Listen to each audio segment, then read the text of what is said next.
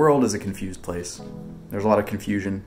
There's a lot of different ideas floating around about success being tied up with money or fame or popularity, or finding, you know, somebody who loves you just for who you are. And that is obviously completely untrue. I mean, really, when it gets down to it, the only true measure of success is being the owner of a secondhand, lightly used Herman Miller chair. And I know what you're thinking. You're thinking, wait a second, isn't that the chair that's in the Museum of Modern Art?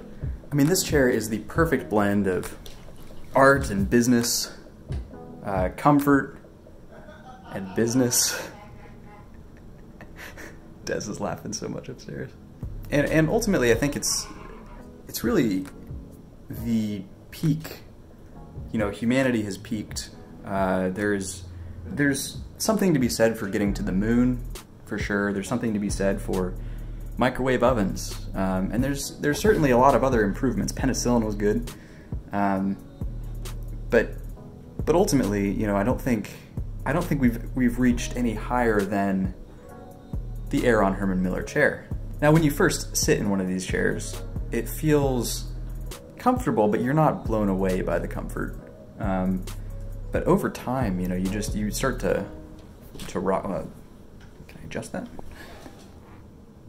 Yeah, whatever. Yeah, you can talk about your Picassos and your Warhols and you know, all those guys, but for somebody to develop a work of art that it's a versatile piece of artwork, and it's also useful, you know, and not to say that art isn't useful. I think you can find uses for art. You can find enjoyment, and, you know, it can be therapeutic, certainly for the artist. But seldom can you find art that you can, you know, sit on and that will support you and feel really ultimately beneficial to your health, to your well-being.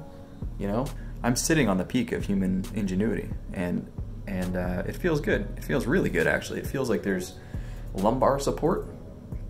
I don't actually know what lumbar support means, but I feel like it is here.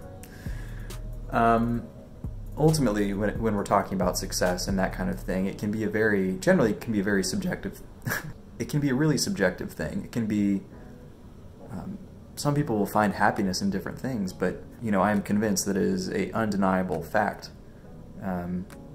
objectively true for everybody, that Herman Miller really, not only was he successful, but also, behind any great man or great woman is a great chair. And behind every great chair is a great man. And that man is Herman Miller. And behind Herman Miller, you will find two great men, Don Chadwick and Bill Stumpf. Those are the two guys that actually designed this wonderful chair. I really have no idea who Herman Miller was or why he had the audacity to slap his name on this chair. It might as well have just been called the Chadwick Stumpf chair. No.